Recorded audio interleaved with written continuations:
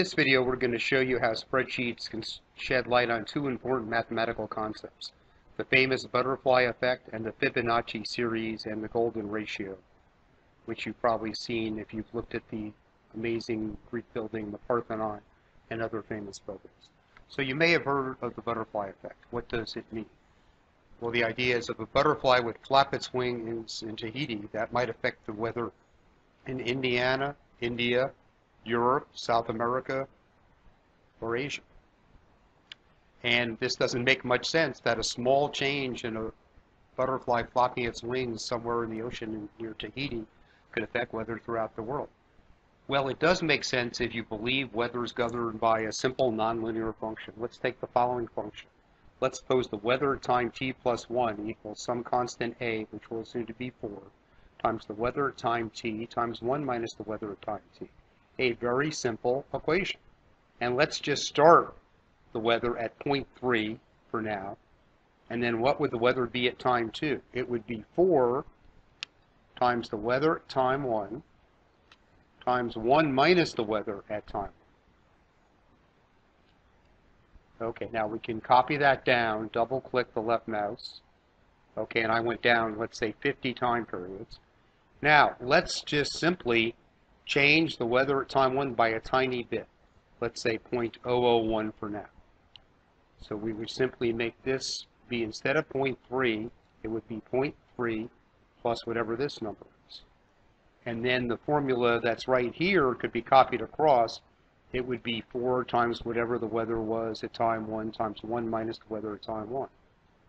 Okay, now let's double click and copy that down. And you can see these are already very different. The weather at time 11 here is 0.04, here it's 0.62. Now we could graph this with a line graph. Select the range, Control Shift, what I did here, Control Shift right arrow, Control Shift down arrow.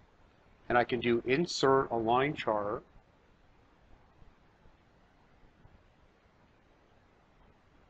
Right there. Okay. We'll move this up a bit.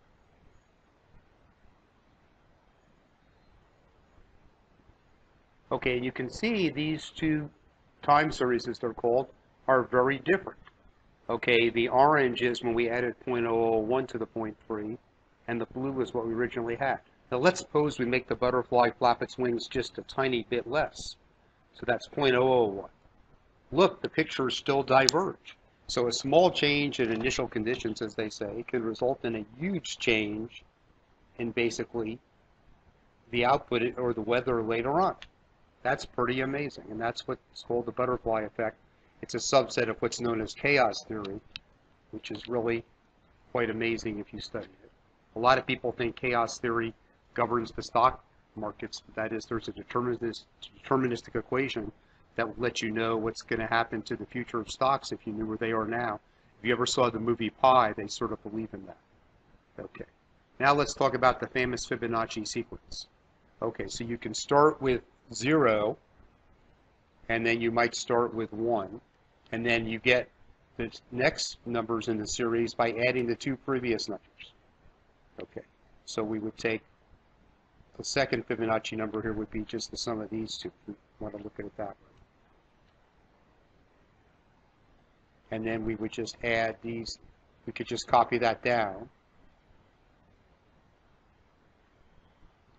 Okay, and then we get Fibonacci numbers, 5, 8, 13, 21, 13 plus 21 is 34, and that's really cool. Now, what is the ratio of successive Fibonacci numbers? Well, let's start right here. That would be the third Fibonacci divided by the second, and you'll see it converges to something called the golden ratio. Don't want to go through the math here. But see, very quickly, the ratio of successive Fibonacci numbers is about 1.62. Okay, now that's called the golden ratio in architecture, whatever, and it's basically 1 plus the square root of 5 divided by 2.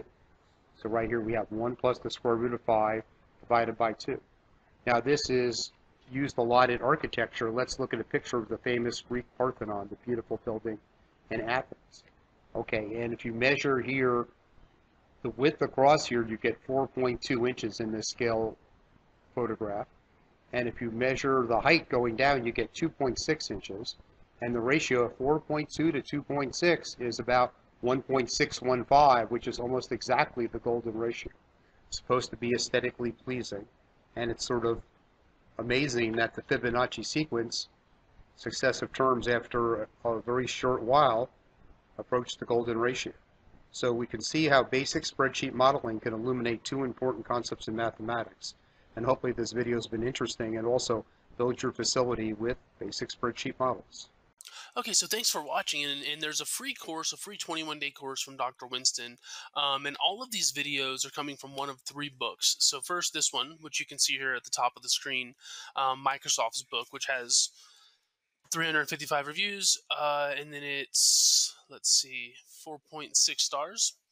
It's coming from this book as well, his marketing analytics book, which is down here, and you can sort of see 4.5, or his newest book, his analytic stories book, which is here.